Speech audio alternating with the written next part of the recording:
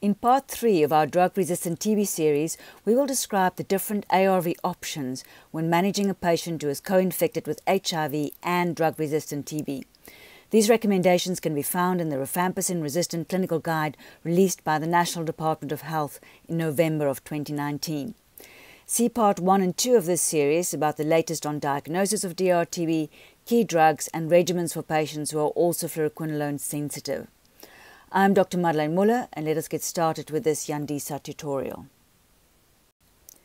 Many of our patients diagnosed with DRTB have underlying HIV, and good management of the HIV is essential for a good outcome of the TB.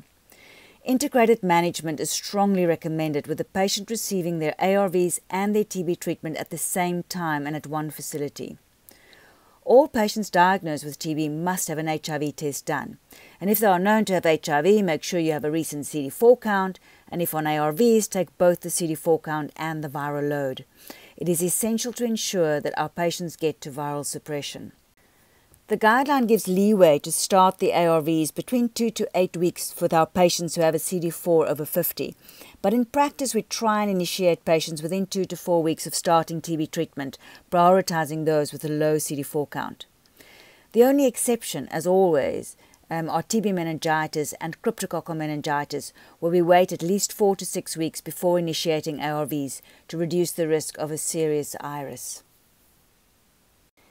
Let us take a closer look at our regimen options for patients who have both RRTB and HIV.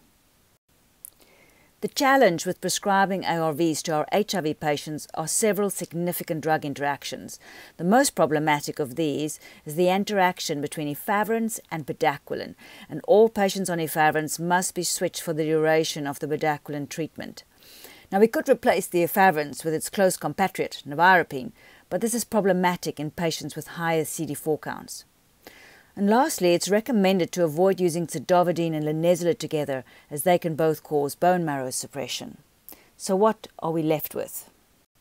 Luckily, we have a new ARV option that have become available in the last 6 months. Our new drug of choice to use with bedaquiline is dolutegravir, an integrase inhibitor that forms part of the new recommended South African first-line regimen. The challenge with the dolutegravir is that early evidence suggests that there might be a small risk of neural tube defects when women conceived whilst taking dolutegravir, and therefore women need to be thoroughly counselled about ARV options. Our drug-resistant environment is slightly different than the normal, as we strongly recommend women to not fall pregnant whilst taking their DRTB treatment. This is both due to the risk of the illness and the large number of drugs that they will be taking. Dolutegravir is therefore an appropriate choice for new initiation in most patients weighing over 20 kilograms. But it is still important to counsel women that when they eventually are off DRTB treatment and they want to fall pregnant, they would need to go to their health facility to discuss whether dolutegravir is still a good option. Be sure to record that conversation in your clinical notes as per the ARV guidelines. Dolutegravir also appear in a new, simpler and stronger second-line regimen, and so we will also aim to change any patient who is virologically failing or who has defaulted treatment to the new second line if possible. Let us work through a few different scenarios. We will start off with patients who had never been on ARVs and will be initiated for the first time ever. Remember, you will start the TB treatment first. For all our men, women and adolescents over the age of 10 years old and weighing more than 35 kilograms, we can give the new fixed-dose combination of tenofovir, 3TC and dolutegravir. Remember to counsel your woman in childbearing age about possibly switching the dolutegravir if they eventually want to fall pregnant, and record that conversation in your clinical notes. If the child is under 35 kilograms or under 10 years old, we cannot use tenofovir, and therefore for children between 20 and 35 kilograms, we use abacavir, 3TC and dolutegravir. Children under 20 kilograms will still be initiated on the traditional abacavir, 3TC and lopinavir ritonavir as per the new ARV guidelines. Remember that we need to check the renal function for patients initiated on tenofovir, and the new ARV guidelines also clarify that the Coumadin-Barrett formula must be used in children between 10 and 16 years of age. And note that we expect that eGFR to be more than 80 mL per minute for our adolescents. Our next group of patients are more complicated. This is the patient who has taken ARVs in the past but has defaulted treatment for 1 or more months. They now present with drug-resistant TB for the first time and they're not on ARVs. Now, most patients in South Africa would have been on tenofovir, FTC and efavirenz, that traditional fixed-dose combination, before they defaulted. The challenge is that we cannot risk combining dolutegravir with any NRTI that may have a mutation, which means that the new TLD, as it's called, is not an option in patients previously exposed to ARVs and not currently suppressed. So that means that patients that used to take the traditional first-line tenofovir, FTC and efavirenz will need to be switched to tenofovir, 3TC and lopinavir-ritonavir. This is actually a stopgap second-line regimen, because remember, we can't give AZT due to the linezolid. But once the linezolid is completed and the HB is over 10, we can switch them to the new second-line regimen, a robust and easy-to-take AZT, 3TC and dolutegravir, which can also be safely used with bedaquiline. This is especially important in those patients who's only going to be on linezolid for a couple of months in the short regimen.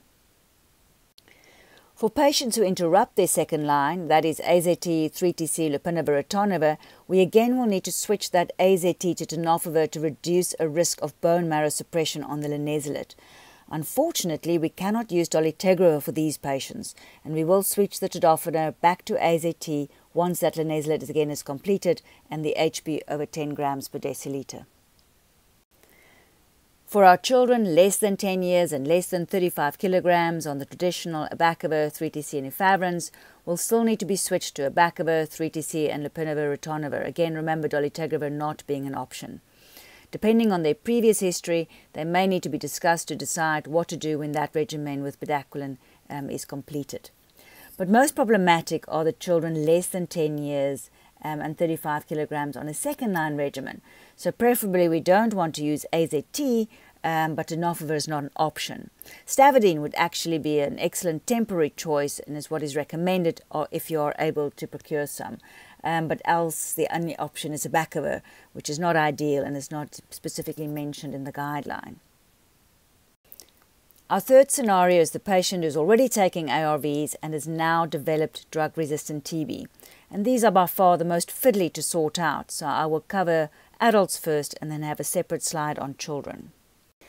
Let us start off with all those patients on the standard first-line tenofovir, FTC and efavirenz. As per the new ARV guidelines, if they have a viral load that is lower than detectable, then they are eligible for the new tenofovir, 3TC, dolutegravir fixed-dose combination, and this is the perfect option with bedaquiline. But remember to counsel your women in childbearing age that when they complete TB treatment and they want to fall pregnant, they will need to discuss their ARV options with their clinic.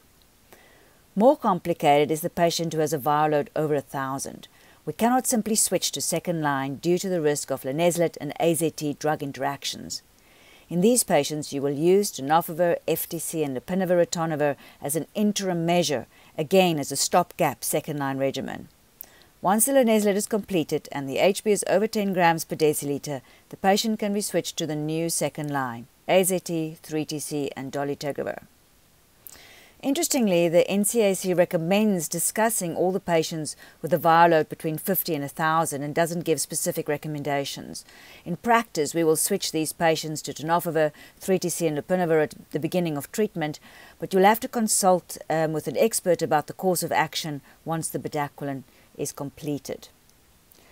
Now, the same principle as above apply for adults that's on an abacavir-based regimen. If the viral load is suppressed, they can be changed to abacavir, 3TC and dolutegravir. If not, you will use a temporary abacavir, 3TC, lopinavir-ritonavir until they can be switched to that new second line.